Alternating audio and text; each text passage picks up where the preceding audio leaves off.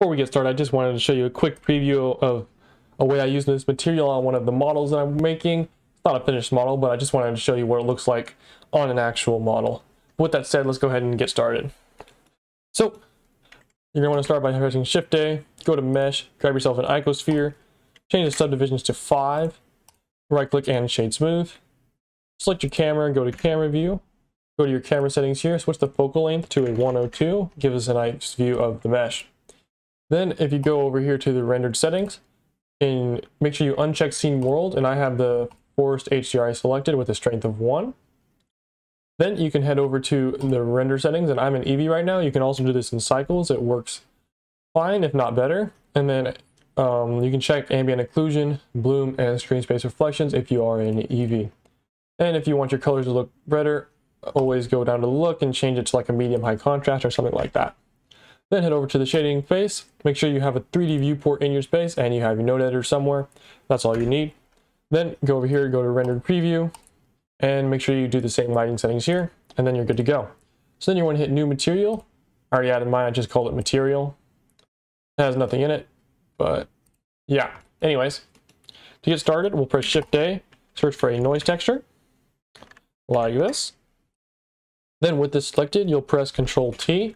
And if you don't get this when you press Control-T, go over here to Edit Preferences and hit Add-ons. Then search up Node Wrangler, just check this and it'll give you all the shortcuts and everything. Then you can take this object right here and move it into the vector of the mapping. Control Shift and left click to view the noise texture, like so. Then we're going to switch the scale on this guy to a 1, detail to a 16, and the distortion to a 2. This is basically going to be the mask for where we're creating our the cuts. So then we're going to press Shift-A, search up a color ramp like this, connect it, and then take the black here, and we're going to flip it with the white. Then we're going to put the white at about a point 315, something like that. Mine's at a point 314. Then you want to take this black and move it to about a point 4. We'll just put it at 0.4 exactly. And this is the mask for our cuts. And it's looking pretty good. Next, I'm going to go ahead and create the color for this. So I'm going to grab this and move them over here. And then hit Shift-A, search up a noise texture like so. Then we're going to take the vector from the mapping, put it into the noise texture. Then we Control Shift and left click to preview. We're simply going to change the scale on this guy to a 33.9, the detail to a 16. We'll leave the roughness where it's at and put the distortion at a 1. Now I'm going to press Shift-A and add a color ramp right here. This is going to be for our reds, for the bloody parts of the, anyways. We're going to take the black here and the position, we're going to put it at 0.28. Then the hex value on this guy, I'll go ahead and read it off to you 2 times really quickly. So the first time, so the hex value is a 450006. Again, that is a 450006, like that. Then in this middle node, we're going to be putting that at a 0.565, so 0.565 on the position. Then the hex value is going to be a 5E2823. Again, that is a 5E2823, like that. Then this white, we're going to be positioning it at 0.975. And then changing the color on this, the hex value all the way to an AC8281. Again, that is an AC8281. There we go. So now we've got our reds color ramp. Then we're going to press Shift-A. This is going to be the color ramp for our skin of the reptile. Then we'll take this factor and move it into the color ramp. Then we can Control Shift and left click to preview. We're going to add a third node, and then we're going to take this black, position it at 0.25, and then the white will position it at 0.75, just so that we have them all spaced out like this. Then on this black, we're going to take the hex value and go ahead and change that to a 574A3C. Again, that is a 574A3C, like that. Then in the center one, we're going to take the hex value and move it to a 6F7355. Again, that is a 6F7355, like that. Then on this third color, the hex value for this one is a 475252. Again, that is a 4, 7, 5, 2, 5, 2, like so. Now that we have our colors, we should have to tell the nodes where to put them. So we're gonna hit Shift A and search up a mix RGB right here. We're gonna take the color from the skin and put it into color 1, the color from the blood and put it into color 2.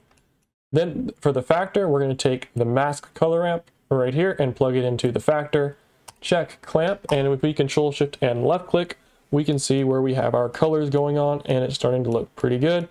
Some cuts are more defined than others, which is how it would actually be. Not every cut would be perfectly the same depth, unless you're dealing with a saw or something and it's the same every time or whatever. Anyways, next, we're going to be factoring in the bump of the mask real quick. So we'll hit Shift A, search up a bump node right here. Then we're going to take the color from our bump node, from our color ramp, put it into the height of our bump, and check this invert button right here.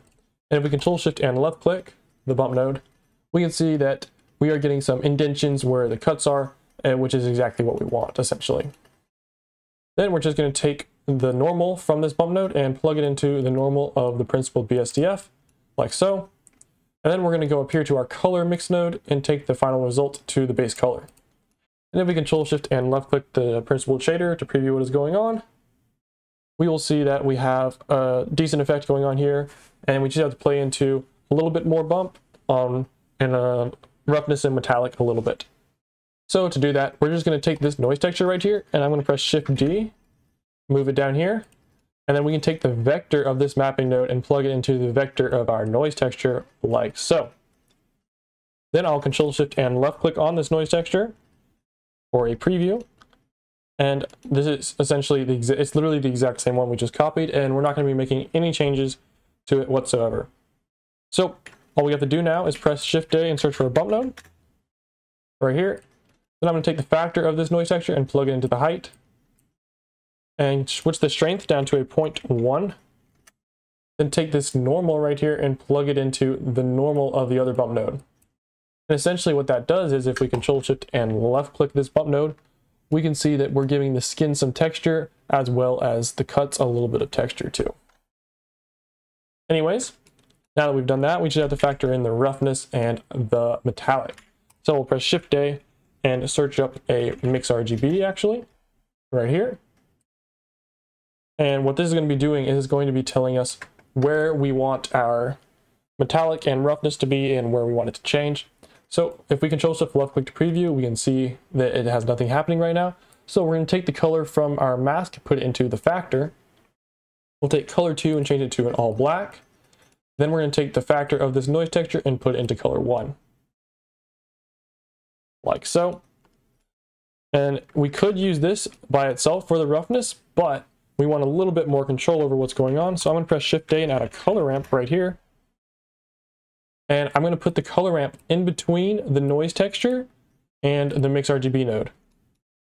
Then on this color ramp, I'm going to take this black here and I'm going to change the value to a 0.25. So it's more of a gray because we don't want it to be super reflective on the dragon skin because it's just not really that way. And then we're going to take the white and move the value to a 0.5 just so we get something sort of in between those ranges so we don't get too much reflection or too much scattering going on with the light interaction.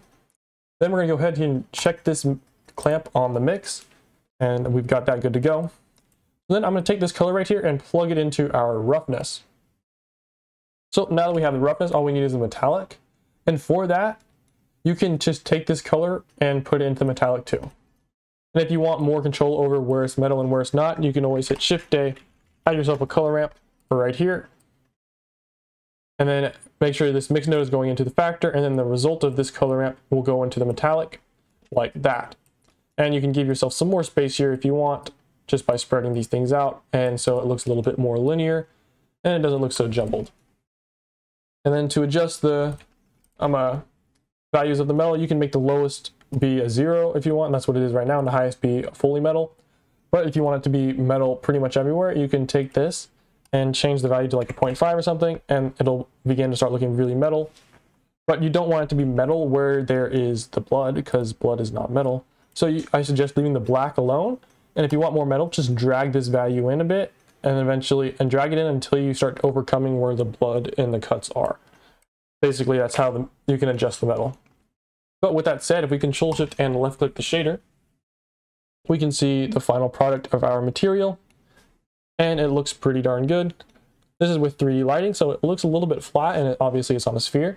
So I'm going to go ahead and to layout, and we are going to lower the 3D lighting just a little bit to like a 0.5, just to give us some more color definition here.